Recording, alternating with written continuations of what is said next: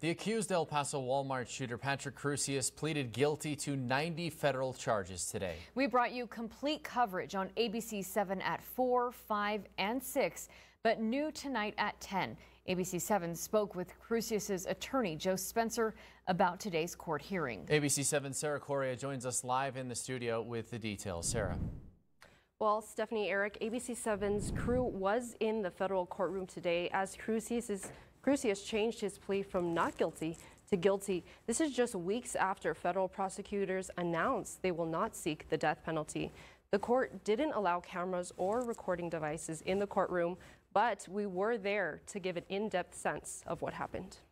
We got an evil white supremacist who showed up and attacked us for who we are.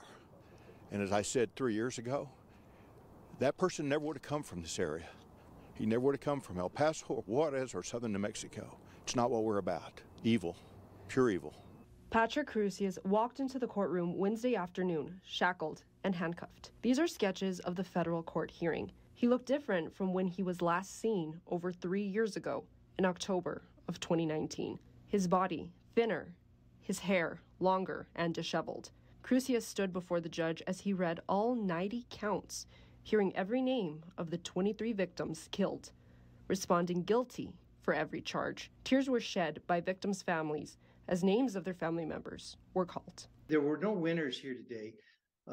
Patrick is going to receive a lifetime of incarceration, a lifetime of punishment. He's going to get 90 consecutive life sentences in the federal court. Joe Spencer, Crusius's attorney, told ABC 7 the death penalty isn't the answer. While I can understand that vengeance is something that they wish they could get in the form of a death penalty, we believe, as young as this young man is, and given his mental state, his mental illness, there are issues in the case, and I don't think that a trial trying to seek the death penalty is going to bring any closure or judicial finality for God only knows how long. ABC 7 also spoke with James Montoya, who was an assistant district attorney in the DA's office under Jaime Esparza. Nothing that we can do in the courtroom can ever fill the void that they have in their heart, and it's just a very hard reality to wrap your mind around.